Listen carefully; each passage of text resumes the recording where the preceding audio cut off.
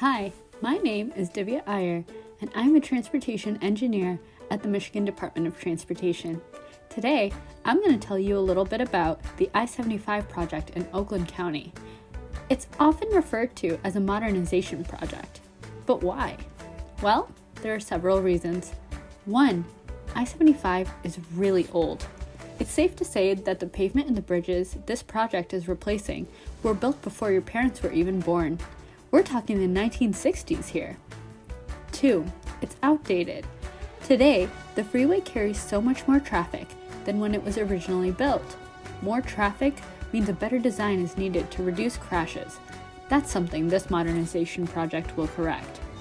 And 3, speaking of crashes, this new version of I-75 will be safer, not only for the cars on the freeway, but for those leaving the freeway. This project is not about getting people home quicker, it's about getting people home safer. Another important part of this project, the cool factor. Let's take a look. First up is the tunnel. Right now, crews are building a 4-mile-long tunnel under the service drive that's 100 feet below ground. How do you do that?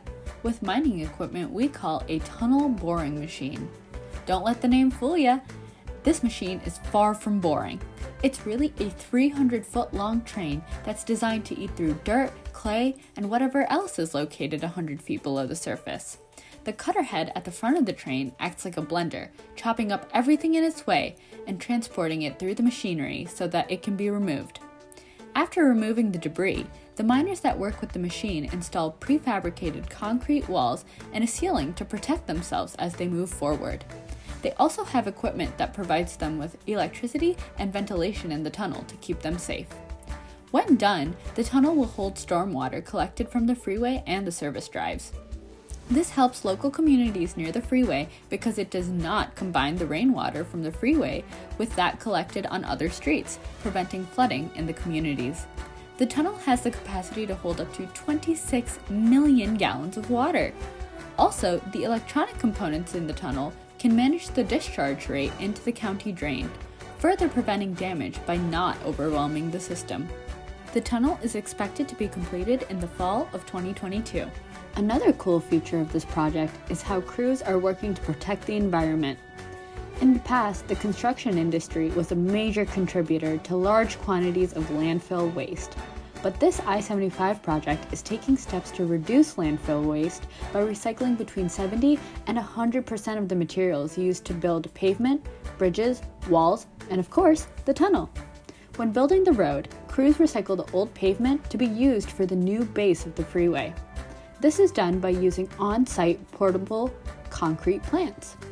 The old pavement is put into a crusher, which separates old stone, steel, and other materials so that it can be transformed into a new material that will help provide stability to the new pavement. The old steel is then recycled to be used for future purposes, such as new steel for bridges, or car parts, or any other project here in Michigan that requires the use of steel. The portable plant also mixes the new concrete to be used for the road surface right on site. This prevents additional trucks traveling over many miles to deliver fresh concrete to the project. Another environmental benefit will be the planting of trees native to Michigan. The replanting of trees reduces carbon dioxide, which can be produced by vehicles using the nearby I-75 roadway. Having more trees will mean additional levels of carbon dioxide will be processed out of the air, and the trees and the landscaping will provide a habitat and support for birds and other wildlife. As you can see, the current I-75 modernization project is not only designed to keep people safe, but also to keep our earth cleaner and safer too.